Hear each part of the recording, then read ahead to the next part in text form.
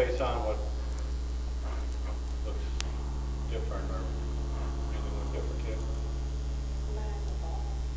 You're behind the ball, but so is everything else. Your lower body is just leaning a touch too far to the right. So you just look just a little bit crooked that way. Back here, posture looks great. I like to see your knees just a little less flex. Because you're starting just a touch too low. And that's what makes it easy for your body to get kind of out of line. So what we want to see is just your knees slightly flexed. So, you know, we're probably looking at a thigh more this way to get a little bit of that knee bend out, get you feeling just a touch taller.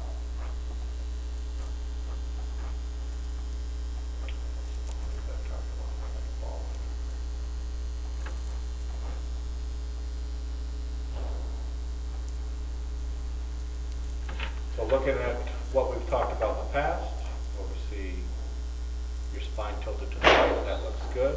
Lower body's resisting your upper, nice full turn. What I want to see different is for your hands not to be so far behind your body. Okay. You see how stretched that left arm looks in front of your sternum. And I want to see your arms a little bit more on this plane, because that's what's going to ensure a downward strike. What goes up comes down, what goes around comes around. Now the other part of the reason why the ball is going low is we're breaking a big no-no, one of the fundamentals that we talked about first, and that was that your head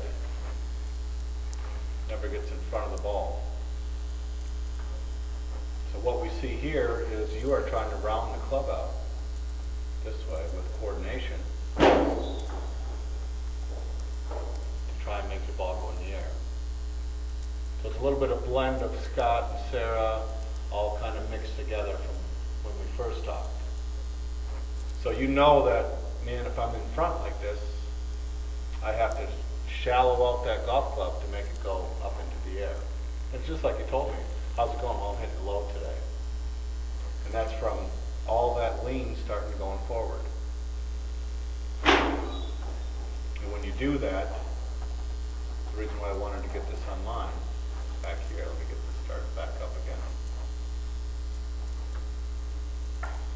is to swing the club neutrally. We want the club to go relatively close to that line, looking at the one on the right now, here. And when we go through, we're going to see it stays too far underneath. So the money spot is going to be right on your left forearm. So a club that's that low is going to have a low angle of approach to the ball, and it has to where your head is.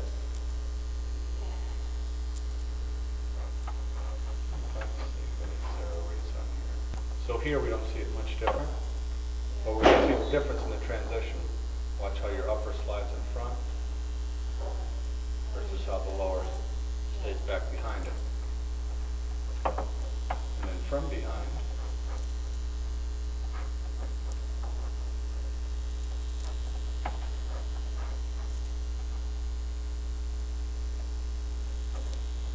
the difference of how high the club is. Even though your posture stayed the same as when you set it, that all looks good. A little bit up there because of how far the club worked under. But it's mainly just a product of where your left arm is in relationship to your body. So here we can see a much steeper plane on the left arm. So we're going to get you to stand a little taller with your legs, right? We're going to get your legs to be back underneath you rather than so far over here to the right.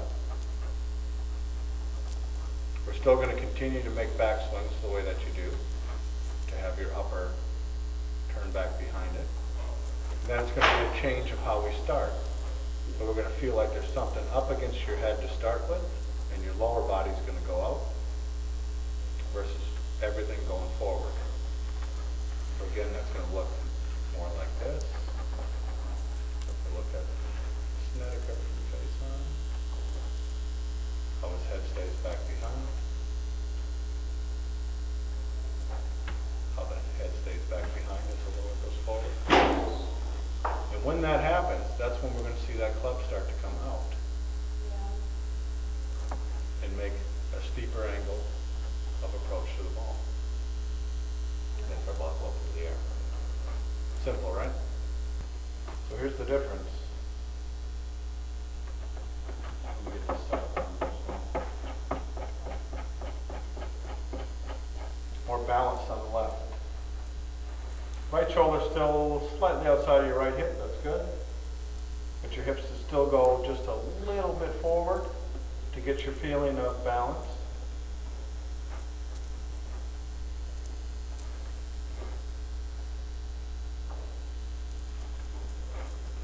And already your arms are getting better. So similar position at the top. Already you can see that your hands are getting taller.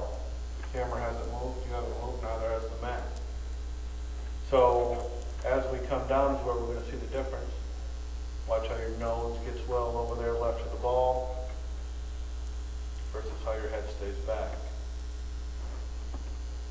Still producing a little bit of a thin chop, but that's again because your arms are a little bit too far behind you. If you do the big stuff, your body, your head, all that plain stuff will start to take care of itself.